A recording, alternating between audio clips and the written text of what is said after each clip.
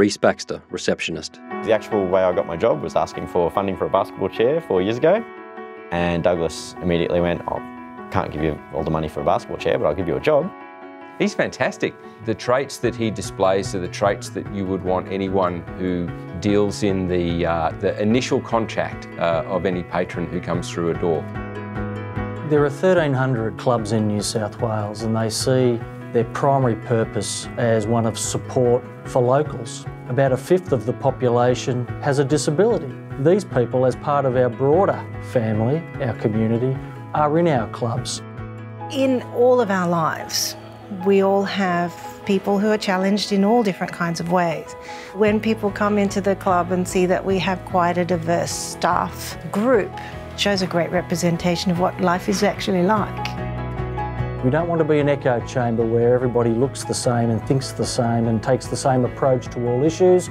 And what better way to gain diversity than to employ somebody with a disability? They have a very different perspective. Whether they've been born with it or whether they've acquired a disability, most of the time they have that appreciation of, I'm still here, I've still got a lot to give. It makes business sense. If 20% identifies as having a disability in some way, why limit yourself to 80%?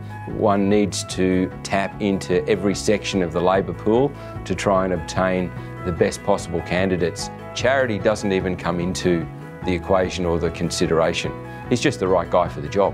There will be real business upside to this, and as I go through clubs in New South Wales, I see employees that we've placed, and they're doing a fantastic job.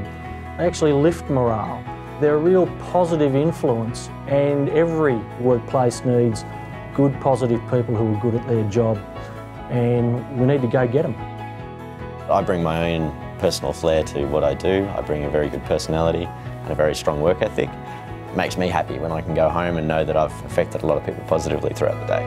Clubs New South Wales can see the possibilities. Take the pledge at seethepossibilities.nsw.gov.au. New South Wales Government, Family and Community Services.